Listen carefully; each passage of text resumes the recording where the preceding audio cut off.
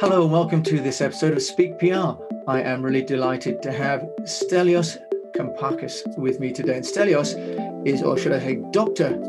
Stelios, is on a mission to educate the public about the power of data science, artificial intelligence and blockchain. He's a member of the Royal Statistical Society, an honorary research fellow at the UCL Centre for Blockchain, and a data science advisor for the London Business School. So he's also the CEO of Tesseract. Wow, Stelios, that's a lot. I'm so delighted you've had time to come on the call with us. Yeah, happy to be here. Now, Stelios, as you know, Speak PR is all about helping business owners to get noticed, and especially using tools like AI. Tell us, what's your experience of how AI can help business owners in their marketing? So I think AI can help in multiple ways in marketing, and we only recently started to discover some of these ways. I think that there are many use cases. The obvious one being around analytics and trying to answer some traditional marketing problems, from improved ways to do A/B testing to understanding. To understanding attribution in a better way. But then we can move on to some fancier ways, or fancy maybe is not the right word, like content generation, for example, where I think this is one of the hottest areas of application that where we're seeing some tools coming out over the last couple of years or so, and I'm pretty sure we're going to see some very interesting things happening in the next few years. By content generation, I'm referring to anything from articles to titles to images, even to videos. I saw a company the other day where you write the product is basically you provide a script and then it creates a video of that script. Very, very interesting and impressive. No one knows where we'll be in the next 5 to 10 years, really. What do you think, though, is the sort of the challenge for the smaller business that wants to use AI? Because the danger is it's quite complicated, isn't it? I mean, people have got to understand how to deploy it. How do you think they can do that? Yeah, it really depends. As in, so you see, a large part of my work over the last few years has been around explaining AI to decision makers, especially startups, but also some bigger organizations, and helping them understand how they can implement AI in the best possible way, how they can get the most value out of AI and data science, how they can design a data strategy, etc. But that being said, I think that many of the tools for marketers, they are more focused and easier to use. So the idea behind these tools is that you can use them for very specific purposes, right? So you can use them for, let's say again, write titles for articles. Yeah. So in this case, there's less risk in terms of how you're going to implement this, because the use case is very, very clear. If you have AI writing, is it really doing plagiarism? Is it going out and finding other articles and just reassembling bits and pieces? Or is it creating fresh content that you're not at risk of, for example, being sued for copyright? We can create fresh content as well. That's the whole idea behind generative models. So I don't think there's much risk around this. I guess it's still, I want to say it's early days. We've advanced a lot. In the sense that we now have algorithms which write pretty realistic content. Obviously, there are many improvements to be made, but I don't expect copyright to be such a big issue. I expect realism and writing relevant content to be a bigger issue. How do you get the AI writer to create things that have a personality? Because companies have got their own style and have got their own set of vocabulary, for example, that they use. So how can you teach the AI tools to kind of write like you would like to write? Otherwise, they're all going to kind of sound the same.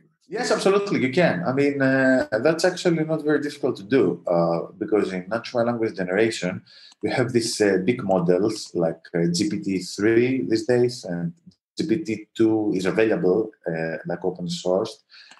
And you can simply fine-tune this model, as we say, on some texts. And what the model does is it learns how to speak in the language of those texts. And this means that if you, let's say, to give you a bit of a fancy example, if you want to make the network speak like Shakespeare, then you can just train it on some of the works of Shakespeare and it starts speaking in this manner. So that's an entirely solvable problem. You're not going to get an army of bots that basically are imitating each other. Can you give us an example of a tool, a content generation platform that you could recommend that people could, if you like, train to write like them, if you like?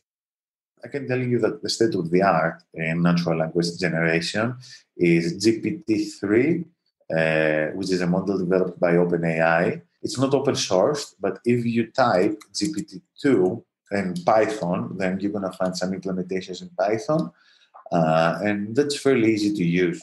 This model is pre-trained, so it knows English basically, and then you can fine-tune it on texts. And I did a demonstration for a friend of mine, and I've written up a book called The Decision Maker's Handbook to Data Science, and I fed my book into this algorithm, and then it started speaking in this manner, and it came up with some sentences which were pretty realistic. So the whole piece of text that it produced, it read a bit like something which, let's say, a high school student would write about computer science.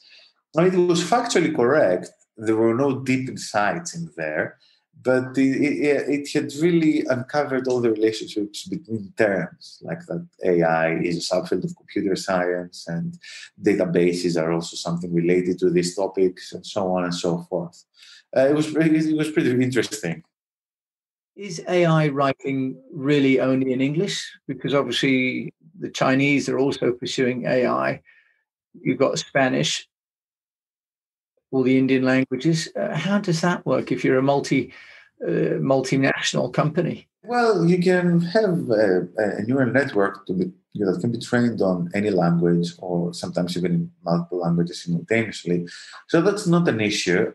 Obviously, training a network requires significant resources. So if you want to train a network on a language that it hasn't seen before, you'll need to spend time training it, but also collecting a data set. And this may be a bit challenging at times. But I think for languages spoken by many people, that's it's not very difficult to create something for those languages, not at all. What about the different formats? For example, we talk about writing. Well, of course, you've got long form articles. What about things like headlines or advertising copy? Because there's humor, for example, and nuance in advertising that isn't in a long form article. Do you use the same AI engine or do you use different ones? I mean, that's a bit of a technical matter, right? So you need to make sure that these are really technicalities. I mean, you can use a similar technology, but then when it comes down to a use case, it needs to be fine-tuned. So the technology is there. I guess it is just not refined enough to be used like in general, right? You need to fine tune it. You need to also these models are quite big, so might not necessarily be easy to serve to users. But these are like really technical matters which are going to be solved sooner or later. So I think it's only a few years before AI content generation becomes widely available. That's not to say that humans don't have a role, obviously, because AI learns from humans. So I don't think that the AI will be able to come up with very novel ideas, at least for now. It might in the near future, but in the very near future, I would expect that we will see some very good content generation services based on AI for content which is largely vanilla. Maybe you want simply if you have 10 articles talking about one topic, you just want to produce 10 more articles. of the same topic. And maybe you also want a human to edit this after an AI writes it. But it essentially becomes a very good productivity tool. And what about things like technical writing? Because if you're writing, for example, brochures or handbooks, can AI help with that? Because that's a big body of work as well for most companies. That's not the best approach, because when we're talking about handbooks or guides or textbooks, we're talking about facts and very systematized knowledge that has been put into boxes, and it's and when AI, I mean, it's very good in capturing statistical relationships between different things, and I believe that it's not. I mean, if you try to create a guide through that, it might come up with some fun results. That's not what you're after, right? Because when you write a guide, you want to be very precise. Whereas when we're talking about AI, it produces content which looks as if it has been created by a human. But I guess most people would agree that doesn't really understand what this content means. What about then the intellectual property rights? If you use AI to create an article, technically you haven't written it yourself. Do you own the copyright? Or can you copyright content that wasn't generated by you, but just as a function of you pressing the button? Good question. I'm not sure. That's more of a legal question, but that's a great point. I'd say why not? I mean, if you generate it via AI and then you publish a book, I mean, what does it matter? You mentioned that AI is great at reaching out across various bodies of information and kind of compiling it and synthesizing it and generating some narrative. Where do you think this is going for sort of relating text and audio and video?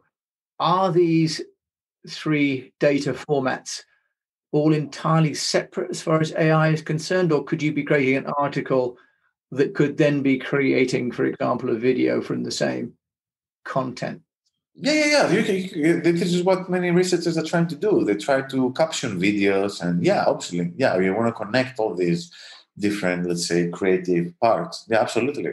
Have you got any examples of smaller companies using AI from your own work and maybe from your own center that you could share with the listeners where you've gone, okay, we've taken a problem, used AI, and that's either, replaced people that couldn't be hired for that job or was much more cost effective than it could have been done with people? I think there are plenty of examples, right? Not necessarily in marketing, but like in all industries.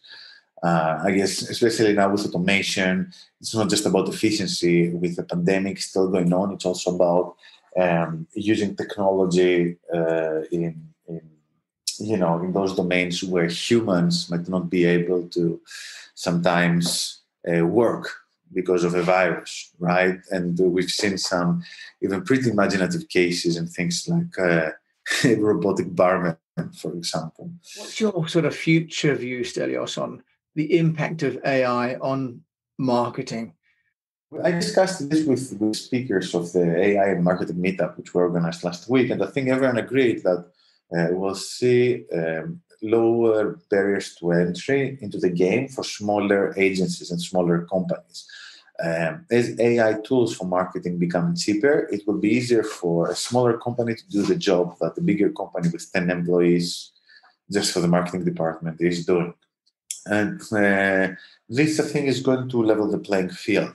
Obviously, bigger companies can use these tools, but I mean, you can only share so much content, right? So so the problem that smaller companies have is that probably they can't generate enough content because you have people trying to do too many things at once. But with these tools, we'll see that the playing field will be leveled.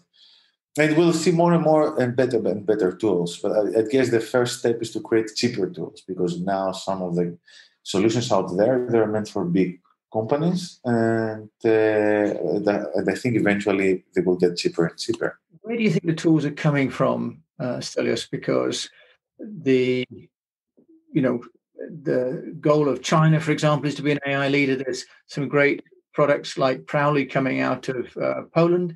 There's product coming out of Ukraine. Do you see it as being a global innovation, or do you see certain pockets being more innovative than others? I think that we see lots of innovation taking place in many countries. The world leader is the US. China is a close second. Then outside of these two countries, I think the UK is very strong in AI, Israel as well, Canada. And we're really witnessing what we're really witnessing is a global arms race around AI and data science. And it's what we're going to see over the next 2 years, I think, is multiple different pockets of innovation. Right, as more countries realize the hidden value in these technologies. Stelios, if people want to find out about you, and obviously you have your own Tesseract Academy, tell us just a little bit about the academy that you run and how you help companies to understand and adopt AI. So the goal of the Tesseract Academy is to help decision makers. By decision maker, I mean anyone from an executive to in a bigger company, to an entrepreneur or a manager, to better understand how they can implement data science without really having to go through all the technicalities and the details, which can sometimes seem obscure or esoteric. And through the Tesseract Academy, I've worked on topics like data strategy, on scoping out AI projects, and really I've worked with some small companies to big companies like the US Navy, Vodafone, British Land, and that's a very recurring theme in my work, not only with the Tesseract Academy but also with some of the universities I work with, explaining AI to the stakeholders, helping them understand how AI and data science can be used, and also related technologies like blockchain, and helping them achieve their goals. Because quite often people lose sight of the big picture. They make hiring decisions which are not good. They might not have the right plan in place. They might not know, how they should build the right culture for data science adoption. And really, these are the things that the decision maker needs to deal with early on, so they make sure that they get the most value out of their data. And I think these days, as data science and AI become more and more widespread, it's also a question as to whether you can do this better than the competition, because everyone will start doing it. And sooner or later, you have to make the step basically and implement AI if you haven't already in your organization. So this is what the Tesseract Academy is doing. This is the work that I have been doing as well over the last few years, helping decision makers get the most out of this technology in the simplest way possible, in the most efficient way possible. Stelios Kampakis, where can people find out about you? Yeah, so people can find about me through my personal website, thedatascientist.com. And if they want to learn more about data strategy, then they can visit the site of Tesseract Academy. It's Tesseract with double S .academy. You can also find the website of the Tesseract Academy from my personal website, thedatascientist.com. Stelios, thank you so much for joining me today on the Speak PR podcast. Yeah, thanks, Jim. It has been my pleasure. Very interesting conversation. So we've been talking with Stelios Kampakis, and I'll put those links in the show notes. So thanks so much for listening to this episode of Speak PR. We've been talking about the power of AI and technology-assisted marketing. So until we meet again, I wish you the best of health, most importantly, a profitable business, and that if you're a small company, look at the resources that AI offers you, because it really does give you a huge amount of tools, really at a fraction of the cost of traditional tool sets. Thank you so much for listening.